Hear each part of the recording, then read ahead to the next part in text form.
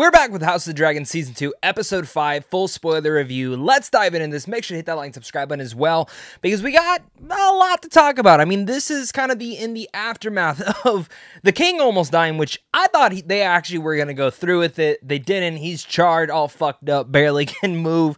And now, little eye patch boy Aemond is in charge. He's the king, which causes a lot of turmoil and drama. Like, will Alys and Sir Criston Cole continue to have their little fuckfest? Who knows? But this was a good aftermath episode. Primarily, again, moving the characters and structuring them after the incredible episode where Princess dies, which sucks because I love that character, but again, to see where a lot of characters now are moving and where every single person is, it's always fascinating to see that realignment after a major death in such as Game of Thrones or House of the Dragons, and that's what we're getting here. So diving into this, let's just focus in each of the characters and their storylines, primarily looking at Daemon first, because Daemon, his storyline's been very slow this season. I'm a little bit hit or miss with it, but this was kind of the episode that made me look at Daemon a little bit deeper as a character, and that's something that was quite interesting, like how he's burning he's basically back in season 1, if he threatened to burn the shit out of you with his dragon, he was probably going to do it, and he spared him. He spared him, on that hill. He was like, we need him.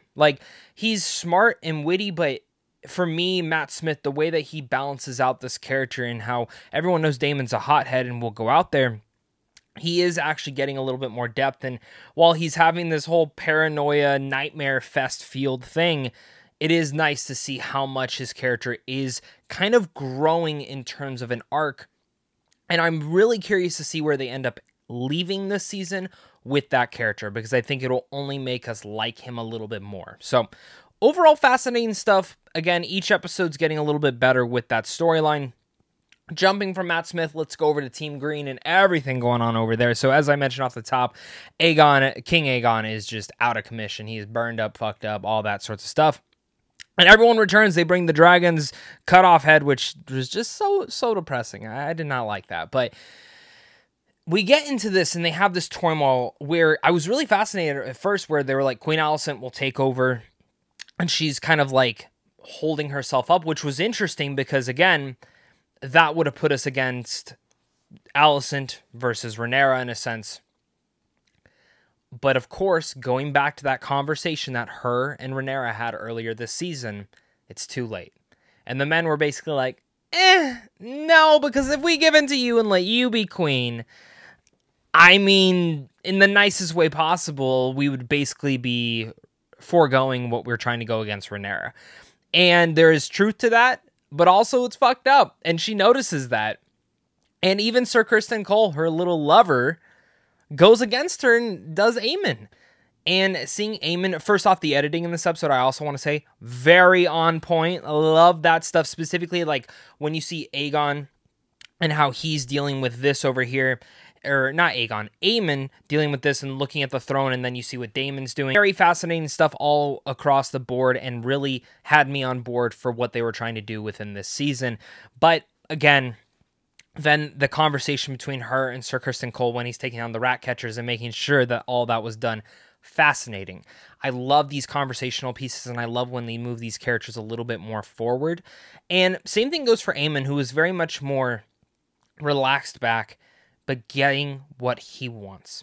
This is what he wanted. He wanted to be king this entire time, and it is something that really, again, took me by the gist of it. I was very into this and very excited to see what they were able to bring to life in this moment. So, all across the board, Team Green's just scattered, they're fucked, all that stuff. Very curious to see where that goes. But Team Black's trying to reorganize well. They had a big miss to them. They lost a dragon, and they lost a team member who, the Sea Snake, lost his wife. And to see the traumaticness that's going through his eyes and what he deals in the conversation between him and his granddaughter, I thought was just excellent. It's how Rhaenyra wants him to be her second in command.